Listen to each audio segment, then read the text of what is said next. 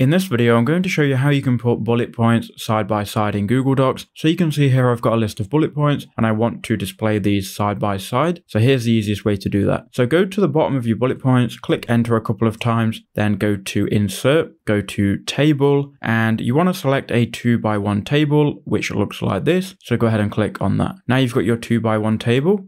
You want to first copy the first half of bullet points. So go ahead and highlight them all and then right click and cut, and you can go ahead and paste that in here. So you've got your first half of bullet points on the left, then go ahead and copy the second half. So highlight them all, click cut, and just paste them here. Once you've done that, you can then click on the table. So click on the table, click on the arrow in the top right hand corner, then go to format, go to table, go to table properties at the bottom here. Then you want to head over to color. So color is going to be here at the bottom. You can then either change the color of the table to white, or if you go to the table border, change it from 1 point to 0. And there you go. You've got your bullet points in a table, and that's how you do it. So I hope that quick video did help you out.